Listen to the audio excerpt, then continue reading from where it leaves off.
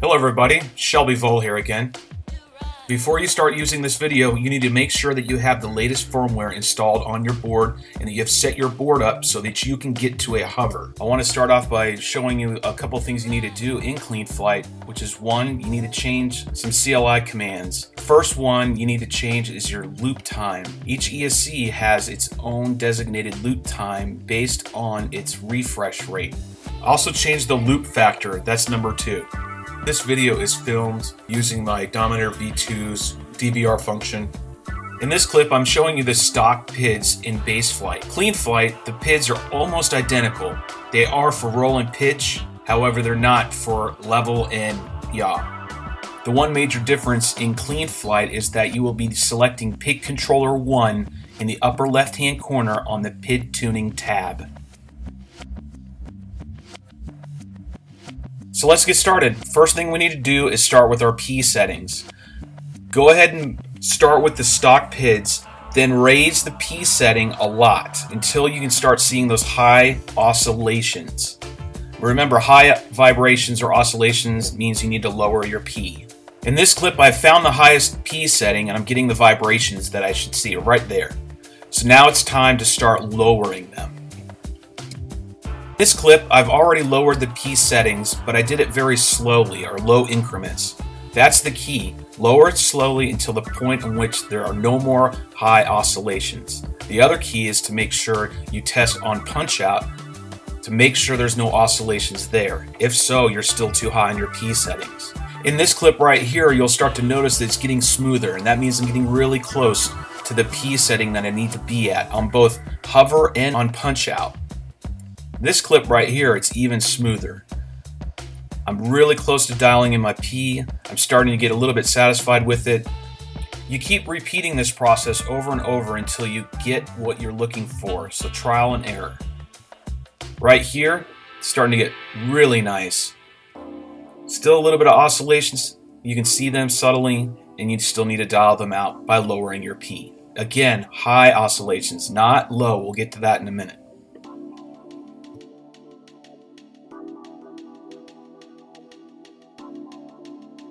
In this clip right here, you should really notice how smooth it is on punch out, as well as when I bank right and left and I'm flying around. That's what you're looking for. This is the smooth flying that you want, that you're looking for P.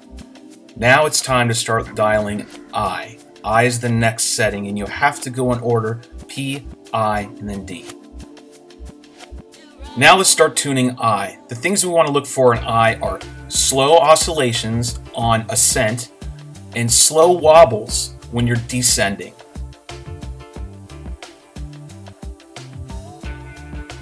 Now let's start tuning I. First thing we need to do is raise it. Raise it until the point we start to see that slow oscillation at hover and as well as punch out.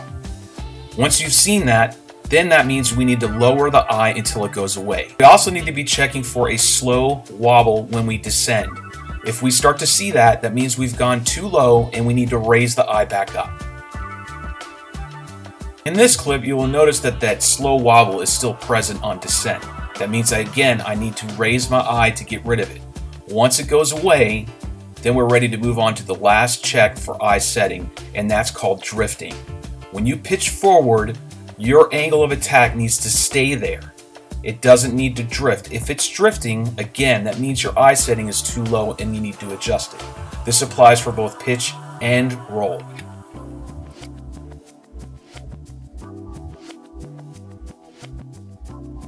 In this clip, I raised my I settings to eliminate that slow wobble.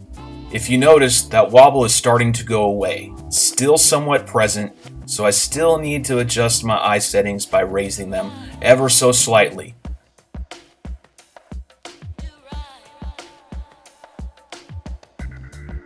In this clip right here, you should be able to notice that the slow oscillations in the wobble on descent are starting to go away, if not completely eliminated. Now the Mini feels like it's getting pretty locked in and really smooth on flying. So now what I'm going to do is move on to D. D is the last setting that we adjust. Notice how I'm flicking left and right?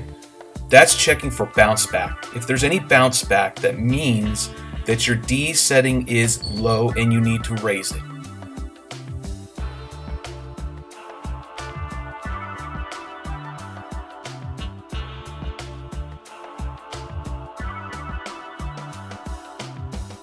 In this clip, I did one more check on my eye settings. I raised them slightly, and it looks really nice.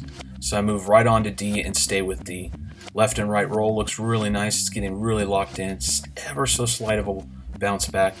And then checking my pitch. Pitch is always going to have a higher D value because there's more mass on the ends with all of our FPV gear.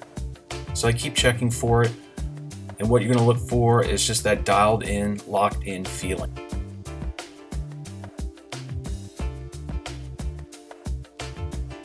In this clip right here, I've already made about 5 more adjustments on my D settings. I'm fairly happy with it. I think it gives a really locked in, dialed in feeling.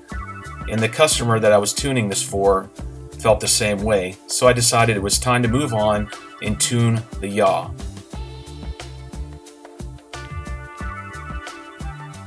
And everyone should be tuning their yaw PIDs. It really helps out with that locked in feeling. In this clip right here, this is demonstrating the stock settings of yaw PIDs. It's mushy, it's not locked in, it's real sluggish and slow. In this clip right here, I've already raised my I and D settings a lot from the stock settings, and I've also lowered my P settings from stock. The P settings is really high and you need to bring it down right away, and then jump that I up and jump that D up and then start your tuning process.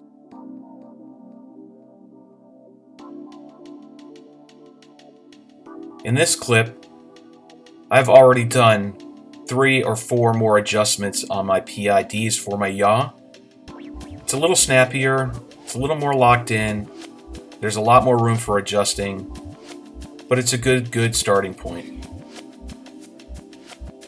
In this clip, I've made some final adjustments to my yaw PID settings. The customer's happy with it, so I decided to just go ahead and leave it. And then I do a last fly around. This final clip is a before and after. Left hand side is before with stock PIDs, right hand side is after, finally tuned. I hope you found this video very informative and it really helps you out. If you can, subscribe to my channel, give me a thumbs up, share the video. I'll send some more videos out soon.